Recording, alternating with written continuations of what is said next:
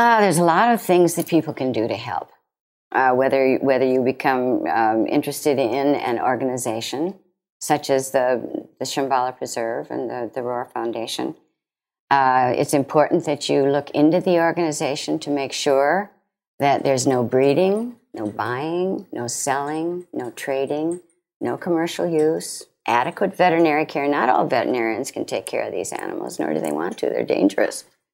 No commercial use, and a habitat, not just an 8x10 cage.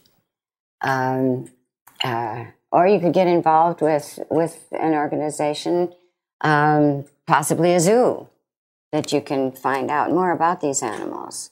You can simply help by contributing financially. It's the national debt to keep these animals here. You know, we have to raise over $1 million every year just to keep the animals here. But there's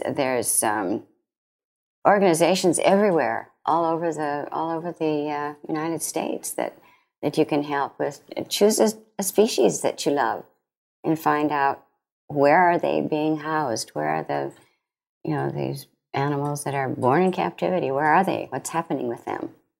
There's a lot of things that you can do, and it's much appreciated as well.